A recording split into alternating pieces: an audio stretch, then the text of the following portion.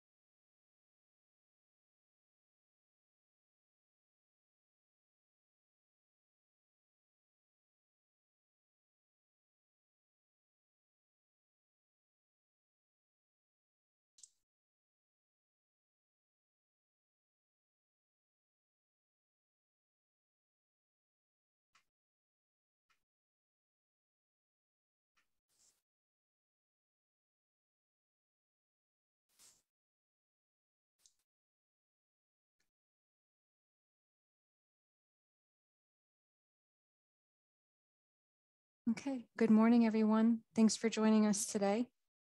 And welcome to this webinar on Penn State University engagement opportunities for the plastics industry. My name is Heidi Shattuck, and I'll be your host today. So before we get started, I have a few housekeeping items to cover. All of our attendees are automatically muted and your cameras are turned off. If you have any technical difficulties with accessing or hearing the presentation, just use the chat pad and we'll try to correct them promptly. Attendees can submit questions at any time during this 40 to 50-minute presentation using the Q&A button, but we'd like to wait until our Q&A period at the end of the webinar to answer your questions. This will allow us to move through the material more efficiently. If you have any questions after the webinar is over, please send them to us via email at pentap@psu.edu. This webinar is being recorded and it'll be uploaded on the PennTAP website. All attendees will receive a follow-up email notifying you when the recording is available. On today's webinar, we will have a guest presenter from Penn State's Behrend campus in Erie. Jason Williams is an assistant teaching professor of engineering at Penn State Behrend. Jason has been designing plastic products for over 25 years. After graduation from Penn State's Plastics Engineering Technology program, he worked for the university before starting his own product development firm. The company consulted with many manufacturers to help them design plastics products in the toy, consumer products, medical, and industrial markets.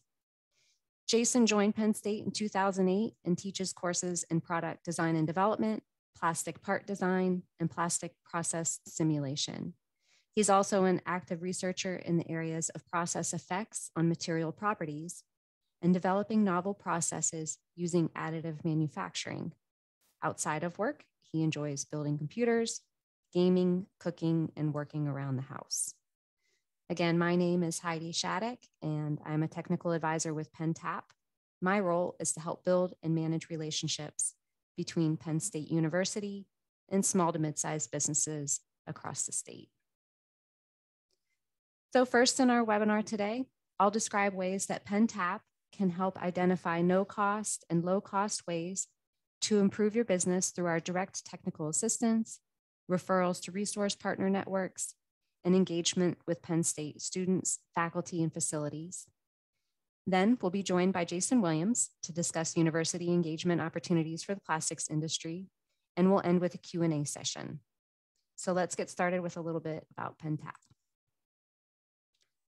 The Pennsylvania Technical Assistance Program at Penn State, known as PennTAP, is a statewide technical assistance organization charged with supporting Pennsylvania businesses and anchor institutions, including manufacturers, municipalities, educational institutions, entrepreneurs, and economic development agencies. We began over 50 years ago as one of the first technical assistance programs in the country.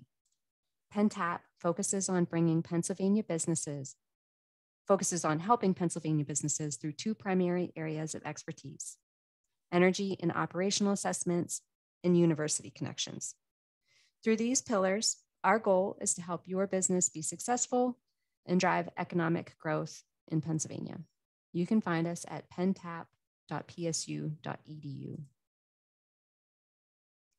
We have a diverse staff with backgrounds in chemical engineering, electrical engineering, environmental science, manufacturing, management, urban design, and economics.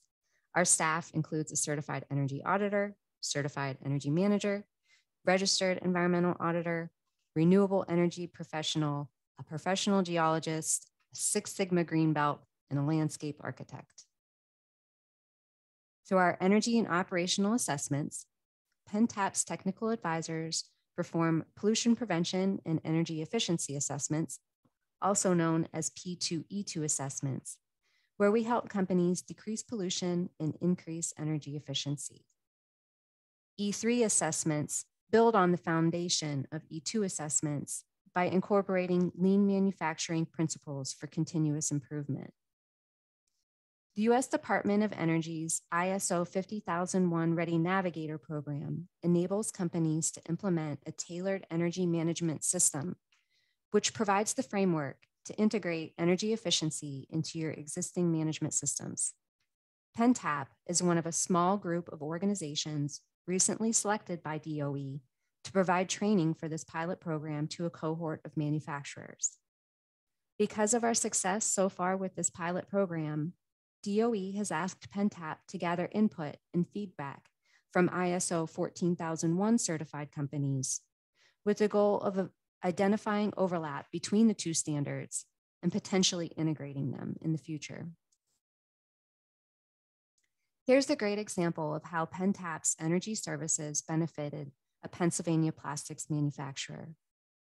In 2018, a PennTAP advisor and a group of Penn State engineering students teamed up with the Northeast Industrial Resource Center to help Bemis, a polyethylene packaging company, to combine a lean management project with an energy audit to assess ways to reduce waste and energy consumption through value stream mapping and continuous improvement techniques. The team identified opportunities to recover and reuse waste heat from processes, reduce leaks in the compressed air system, and upgrade to more energy efficient lighting. Based on the team's lean management recommendations, Bemis planned to develop a continuous flow process to create more efficient schedules and reduce downtime. Bemis also identified opportunities to reduce press downtime through standardization and add preventative maintenance to improve press speed.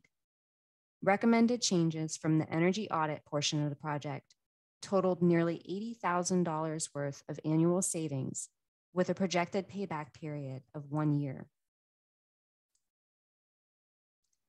Beyond energy, we work closely with our clients to understand the full range of their business needs and facilitate innovation by creating connections back to the university and our vast network of resource partners across the state. PennTAP can provide your business with no cost and low-cost opportunities to engage with Penn State students, faculty, and facilities. Penn State classroom projects and capstone courses provide great opportunities for companies to tackle complex problems using classroom knowledge and world-renowned facilities. PennTAP has enabled connections to the university for a variety of industry-sponsored projects, including product development through prototyping at the Learning Factory, improved production flow through Six Sigma student projects in the industrial engineering classroom, and growth into new markets with market research completed by the Smeal College of Business Nittany Lion Consulting Group. PennTAP has grant funding to offset the sponsorship fees for Penn State capstone projects, which would allow a select number of industry sponsors to take advantage of this resource at a reduced cost. PennTAP also works very hard to connect our industry clients with research partnership opportunities, such as the Manufacturing PA Innovation Program, which is a collaborative effort between state government, academia, and industry to drive new technologies and processes in the manufacturing sector.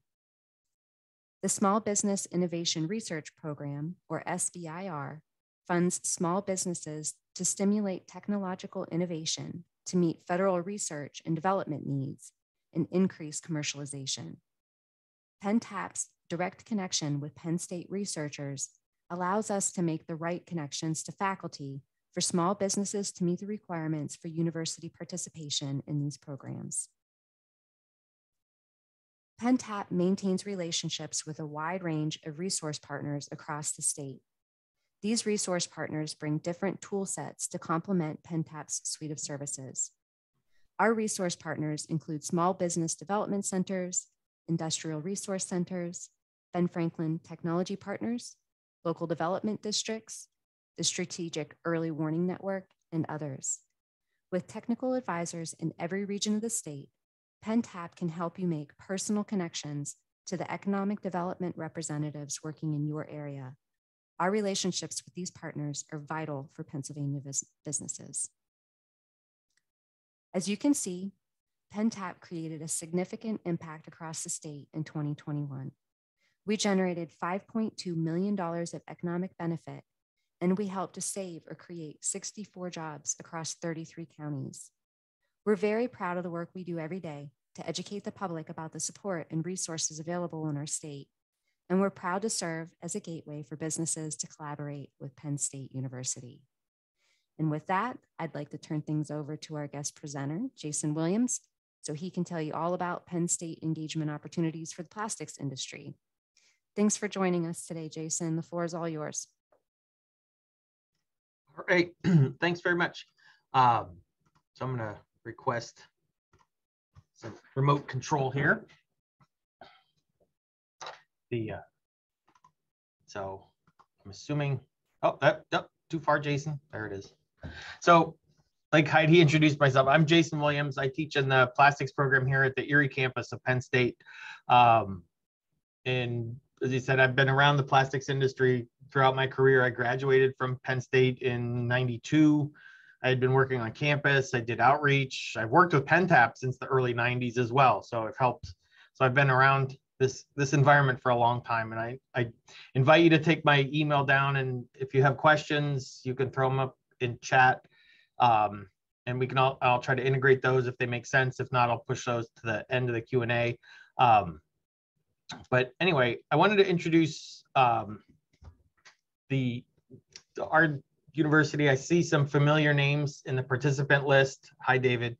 And then talk a bit about more of the plastics engineering program and some example collaborations we've had on some ongoing research work that we do.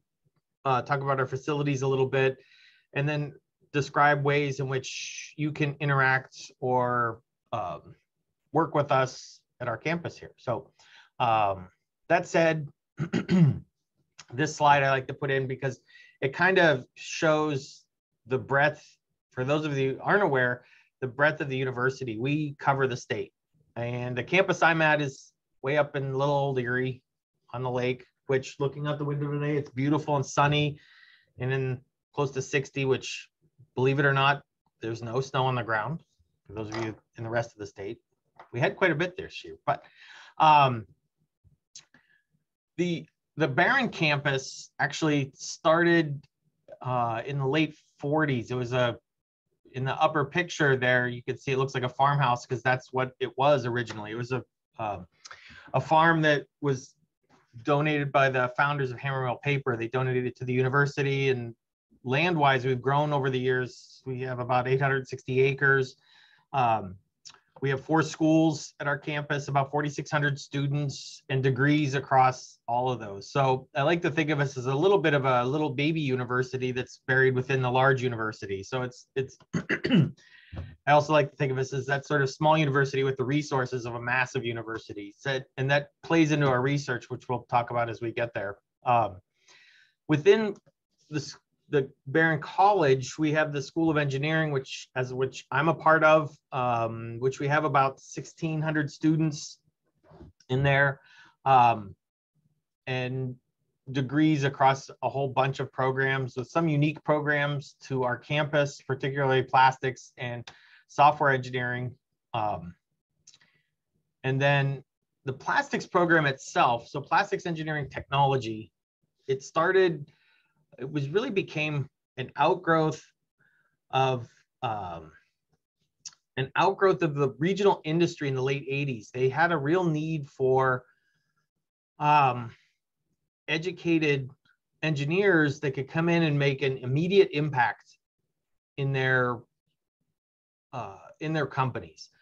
So they approached the university. The university, I think, somewhat dismissively said, well, come back with $1 million and we'll see what we can do. And the companies in the region, the Northwestern Pennsylvania region, got together. They came back, I think, with a couple $1 million and said, well, here we are.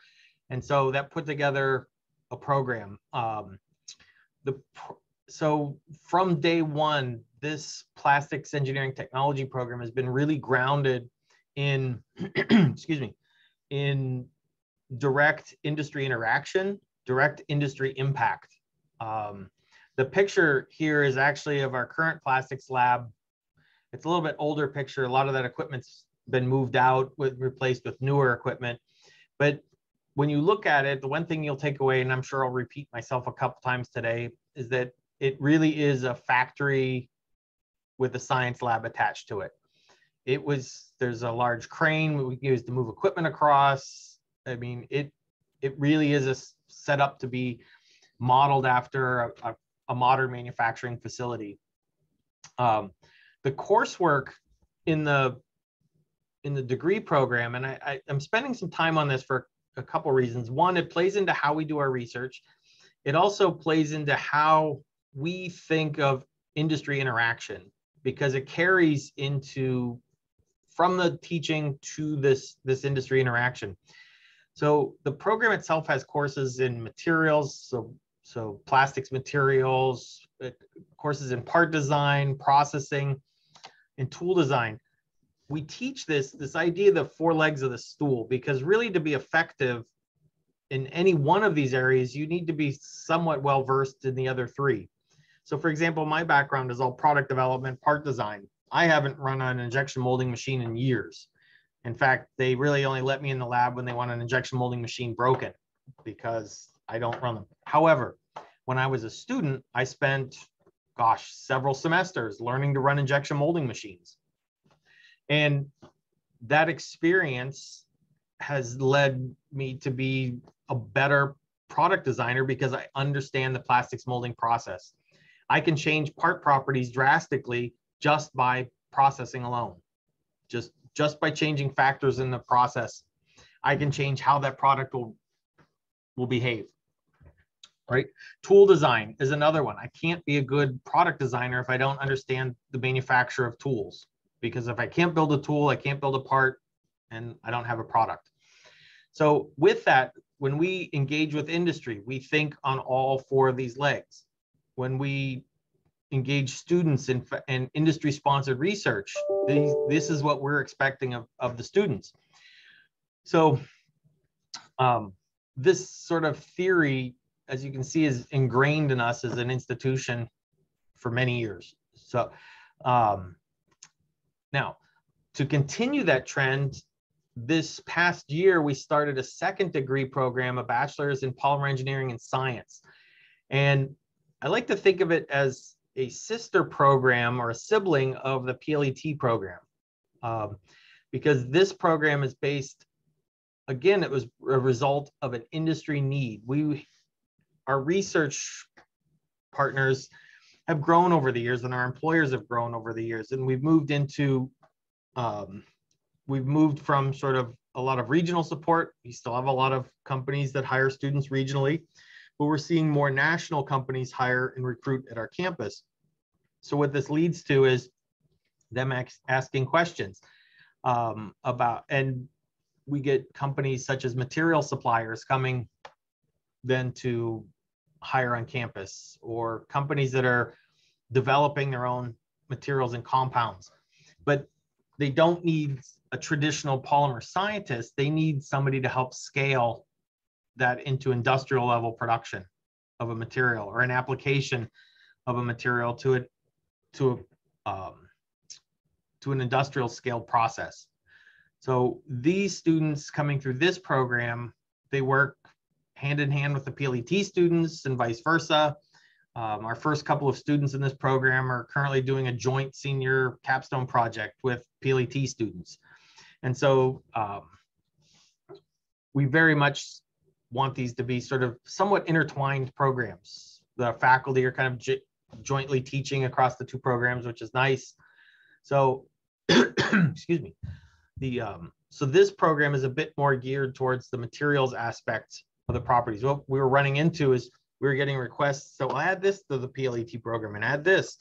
But the PLET program is already one of the heaviest credit loaded programs in the system, in the Penn State system. So we obviously were not able to cram anything more in.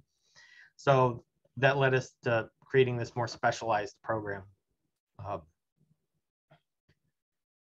For teaching these programs and as well as for industry interaction, I want to get back to this idea of this factory floor with a science lab sort of attached to it. And I kind of say this a little bit, that our science lab extends all the way to University Park. And we'll see that as we talk to our research pieces as we go forward here a little bit. So in looking at this, here we've got our main processing lab. This is about 10,000 square feet. And the picture taken before was taken from up here on this little platform looking the other direction. So this end of the lab is mostly injection molding. And so we have injection molding machines, most of which are on consignment from the manufacturers. So for example, Arberg, we have a long-standing relationship with Arberg, and they will put their injection molding machines in here. They'll leave them for 2 to 3 years on a consignment basis and replace them with new equipment as they come and go. So most of the machinery in our lab is probably less than 2 to 3 years old. And we have equipment ranging in size from, I think our smallest press is in the 10-ton range to, I think our largest is 240 ton. We have multi-material capabilities. We have in-mold foaming capabilities. We have a lot of technology partners that will put equipment in here. So from two aspects, one would be our students learning on it, because when they get hired into companies, they're the ones specifying equipment to be purchased or helping companies lay out equipment. And the students will have experience on many different manufacturers of equipment. So that way it is, you know, the companies putting the equipment on consignment like it because they might specify their equipment. So we also have it as a variety because we do an extensive we have an extensive continuing education program. And so we have representatives from companies all over the country coming in for training on a regular basis, and it's good exposure again for the companies. The other areas in the lab, up in this area, we have a large tooling. So we inherit molds from other injection molders. At the far end of the lab, here we've got blow molding. We've got film lines, cast film, blown film, extrusion, kind of off the camera, but kind of in this area, we have a compounding area we use for material development. And when I say material, it's not developing necessarily new plastics. It's for developing, say, compounds or blending materials, working with additives, designing different filler systems. So we have some extensive compounding equipment. We also have some additive manufacturing in that region. So we do a lot with additive manufacturing. We've had additive manufacturing on campus. My first job was running a stereolithography printer in 1991. So we've had that technology around for a very long time. Off to the side here. So there's side doors or side rooms underneath this space. And that's where the labs below that you see here. So we have the ability to make lots of equipment or make lots of parts or work with plastics in interesting ways. But we also are very curious from a scientific perspective as to how those properties or how the process affects those material properties. And so that could be as simple as just looking at how does this processing change the tensile strength or the flexural strength of my particular plastic products. So we have traditional tensile testing equipment and equipment like that, to how does it affect it on a microscopic level or a molecular level. So this is where we start to dig into things in a bit more detail. We have some differential scanning calorimetry. In fact, the one there, the flash DSC, we have 2 of maybe 24 flash DSC instruments in the world, or in the country rather. It's a ultra fast way of analyzing material that allows us to replicate industrial processes in the lab. So we have FTIR, dynamic mechanical analysis, so we can look at how the plastic properties change with temperature and time. And then thermogravimetric analysis. The ESEM is elemental scanning electron microscopy, so we can look at things very closely. That's this instrument sitting here. We have one here, but then through the material characterization labs at University Park, there's a whole host of additional microscopy techniques and analysis techniques that we can leverage as part of our research. So we can go anywhere from very fundamental research all the way through full-scale manufacturing research. So it's kind of a neat way to do things. So continuing education, so this gets into some topics on how do we interact with industry. So continuing education is one level of engagement with the university. We have what we call the Plastics Training Academy, and this is an annual offering. So the link there, that psu.edu/plastics, will take you to that, those course offerings for it. We can also do custom training. I do maybe about once a year, I end up doing a custom course on plastic part design for companies where maybe I focus on a particular topic.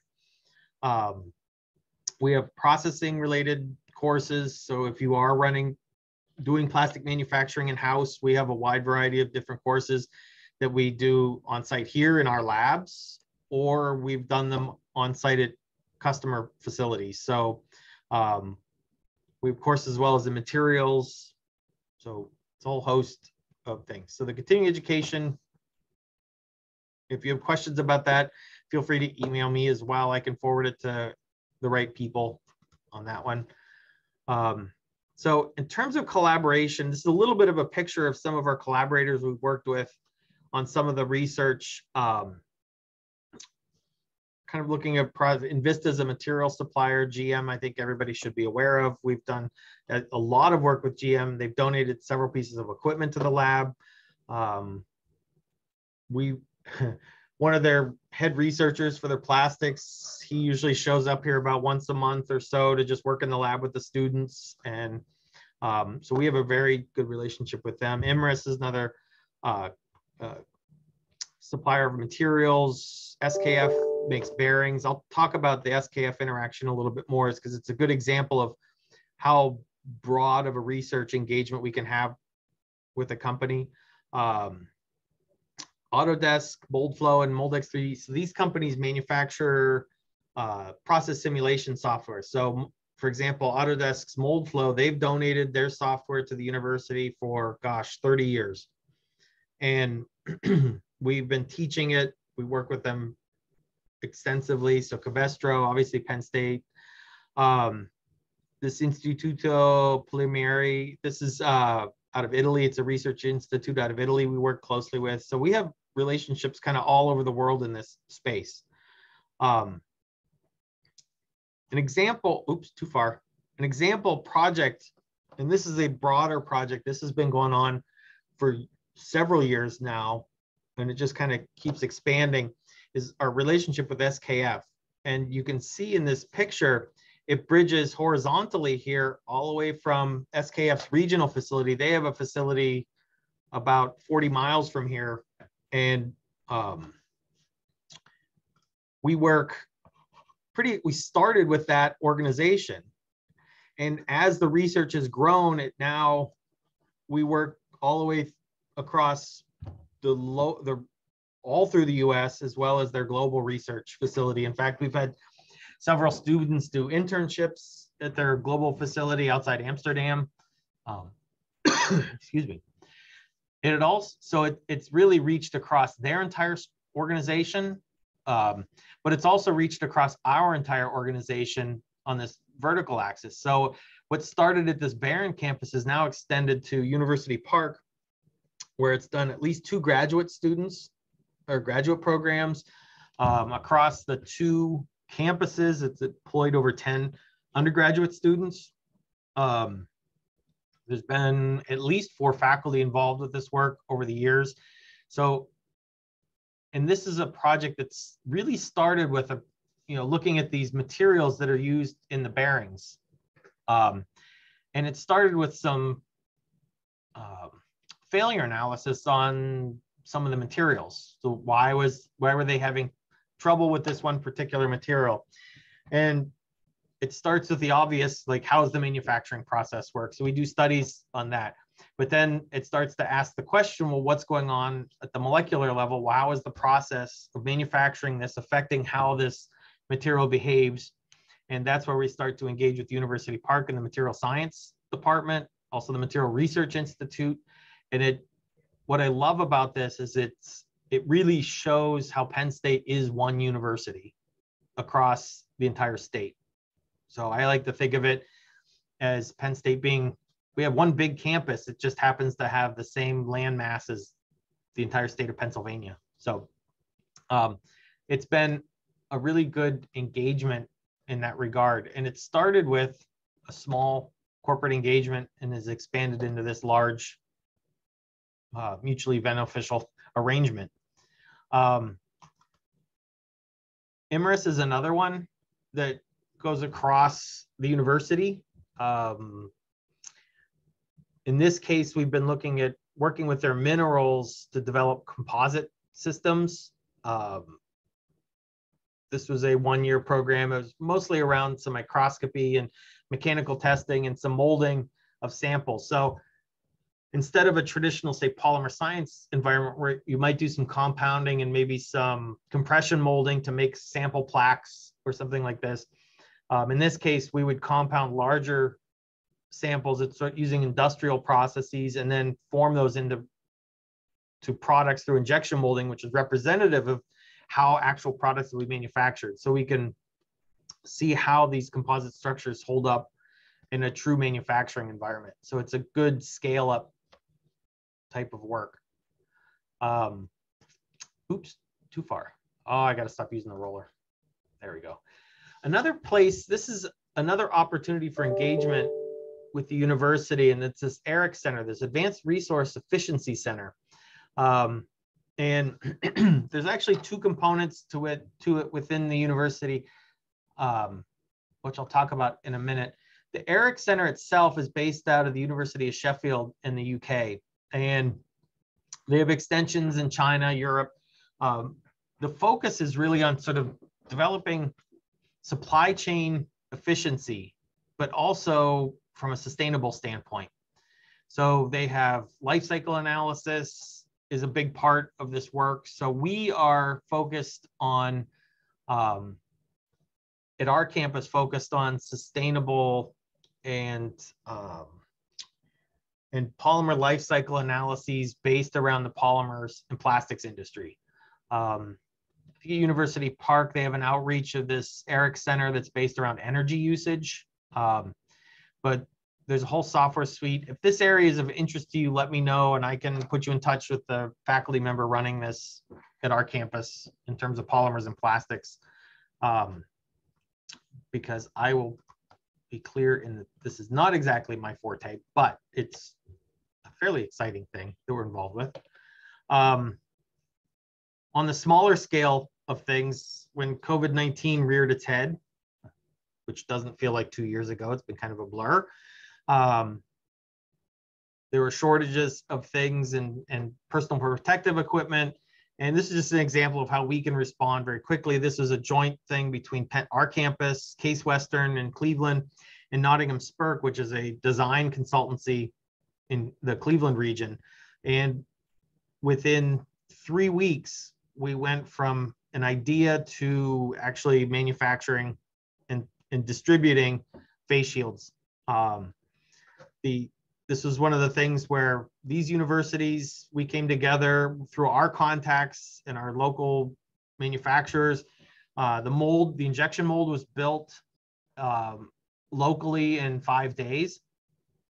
Now they had a mold base in house, so and the design was designed to be very simple to manufacture the mold for. But the shield, the front shield itself, was sourced locally very quickly. So, and the rubber strap came from a company over in Cleveland. So this was something put together very rapidly. So I like this example because it shows how closely we can work with other universities as well as regional and national manufacturers. So I will also say that timeline was extremely aggressive.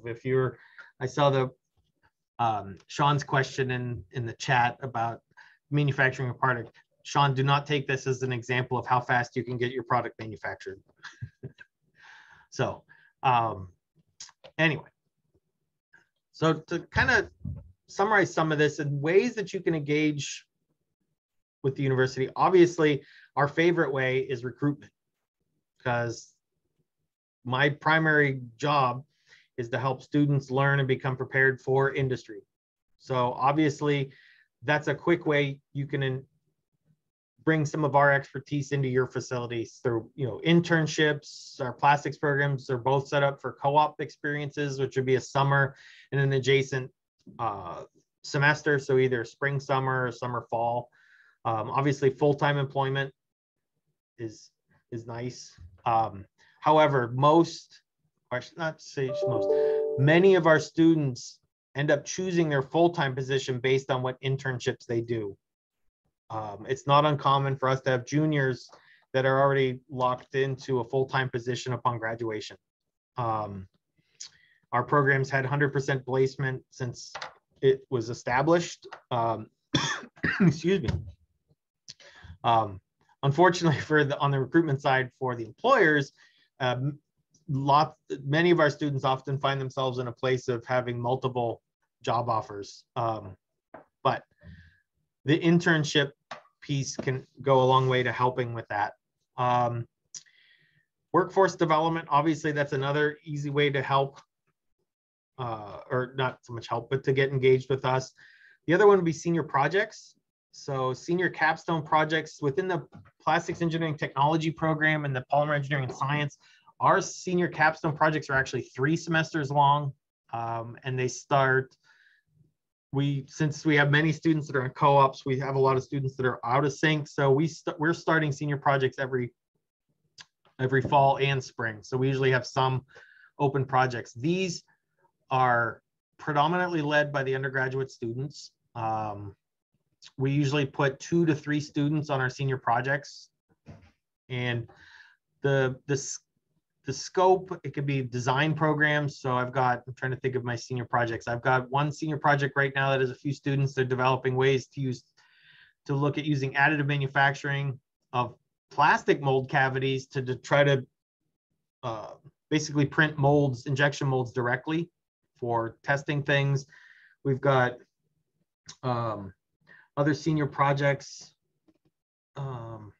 going through my head right now, we have a super mileage club on campus. They're doing some stuff developing ways to manufacture some parts for those. We've had one senior project that was looking with a local startup that's looking for an alternative way to make panels. They were using a natural fiber to make wood-like panels. So they kind of run the gamut on project. We can help you coach those in. These, however, because we need to give the students room to run their own project, which means they have the potential to not be successful if they don't do their work. So I recommend these not be high priority projects. These are great projects for boy, it's really nice to know, or we'd really like to develop this, but it doesn't need to be done tomorrow. Those categories fit really nicely with us. But if the priority does warrant, we get into sponsored research projects. So these are now faculty-led projects. We try to incorporate undergraduate researchers whenever possible. We're very bullish on trying to incorporate students whenever possible into these kinds of research projects, because our job, again, getting back to that first piece, is recruitment and building students that can make a difference. So if we can pull them into these projects, it could be really beneficial for the students and the employer, or for the sponsor. These projects also now can get into, it's not that the senior projects can't, it's just that they don't often as much, but get into the much deeper resources of the Penn State system. So this includes the material characterization labs, although I have a group this semester in the senior project class that will be using some equipment there.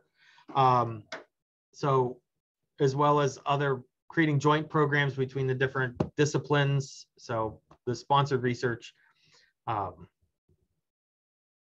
becomes the sort of the big dog, I guess. It's when I have to pull out those, then we can do that. But my advice is, if you have questions, we're going to have a little time here in a little bit, so we can talk about that.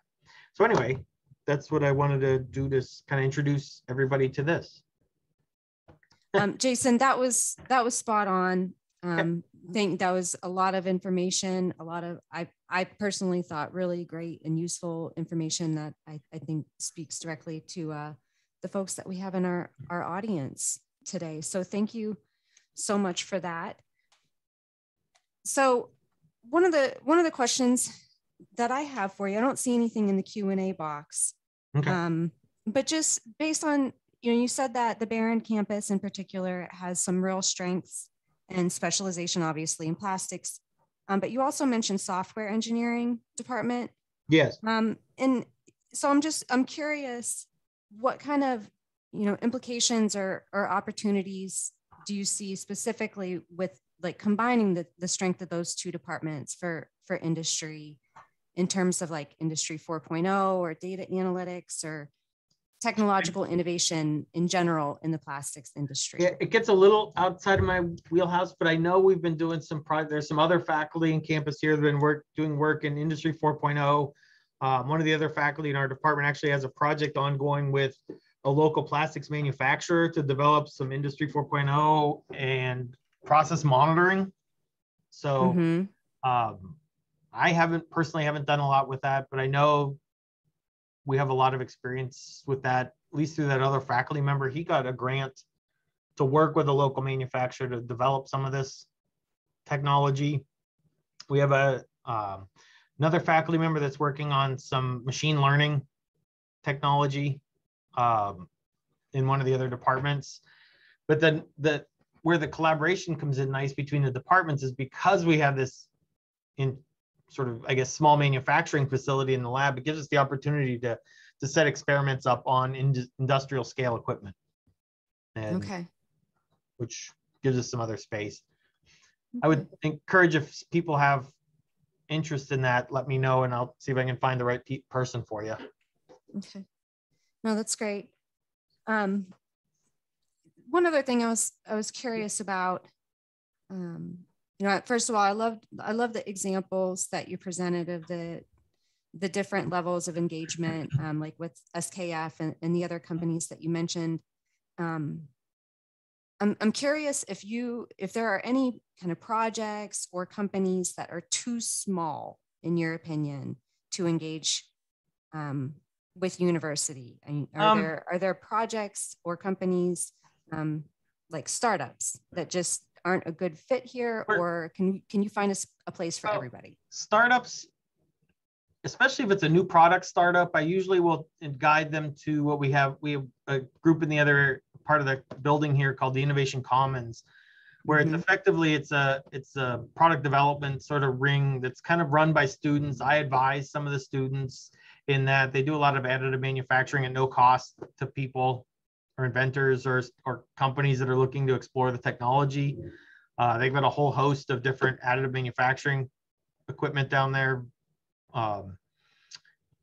We just put a ceramic printer in down there. So we've been working with that. And we have a couple student-built printers down there. And when I say student-built, the one was designed and built completely by students, and it can print a 1 cubic meter. Its build area is a cubic meter.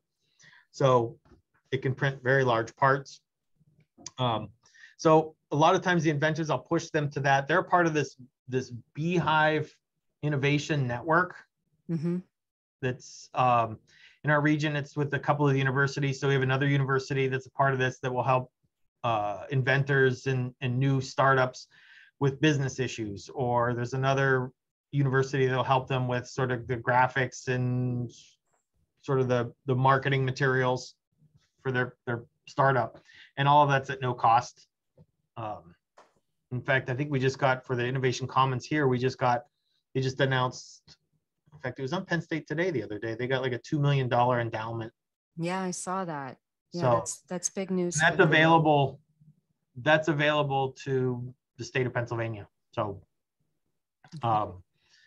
it's a nice opportunity. So at the small end, there's that. The one area that I do try to shoo people, I don't want to say shoo people away, I help guide them to better sources, would be just straight testing. So I had an inquiry the other day, can you do some polymer testing for me?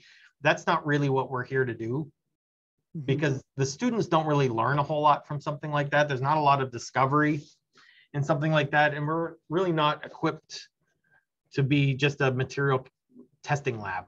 So in those cases, I usually direct people to different commercial testing facilities, because I don't want to be, that's the other piece, is I'm trying not to compete with the commercial testing lab. That's not my space. There's better sources for that. Now, if there's a deeper question that needs to be answered and it requires some material testing, that's when we do get involved. Like if they're having problems with a particular piece and I can get some students on it and maybe have a faculty member be an advisor for that, in those cases, those get a bit more interesting. But no, we can work with all scales of projects. I just did a short consulting thing last fall for about $2,500, helping with the material selection on a new consumer product. Okay. So the engagement it goes all over the place. Runs the gamut. Yeah. Great. Well, thanks for that. That definitely answers my question. One last thing real quick is, in our recent conversation, you mentioned to me that you were encouraged that you were seeing a lot of reshoring taking place since COVID in the plastics industry. Can you just talk for a quick minute about what you see there as opportunities and in that regard? Yeah, this is a bit anecdotal, but because I haven't looked into the hard data of which, this is more talking to my connections in the industry that I look around here. I see a lot with the tool makers of products coming back stateside. I think a lot of it, the other thing driving you see is the supply chain issues of trying to get things back and shipping back into the States. So we're seeing some of that. Most of the companies, at least that I've been working with recently, are staying quite busy. Sorry. Okay. Getting marbles in my mouth. Good.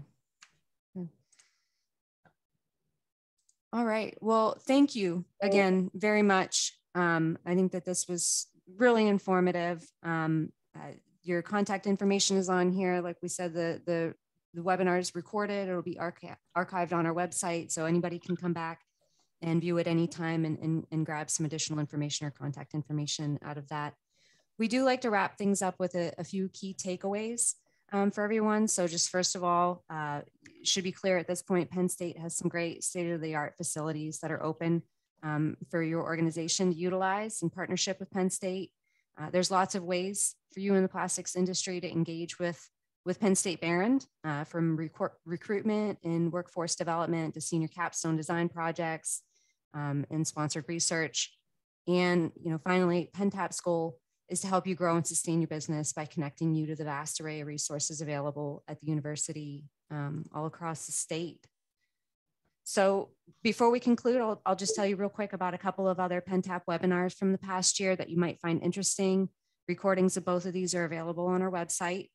On July 17th last year, we hosted a webinar titled Pathways to Smart Manufacturing Through Smart Maintenance. PennTAP was joined by Dr. Vital Prabhu, who described the processes by which manufacturers can begin to develop a smart maintenance program using data and ways Penn State can assist companies with this transition to smart maintenance. And last month, we presented a webinar titled Energy and Waste Reduction Through Continuous Improvement, in which we discussed pairing energy conservation and waste reduction with continuous improvement through lean management strategies. So be sure to check our website to stay connected and be informed of upcoming PennTAP news, webinars, and workshops. Here's my contact information. And thank you all so much for attending today's webinar. And I hope you have a wonderful St. Patty's Day. Thank you. Thank you.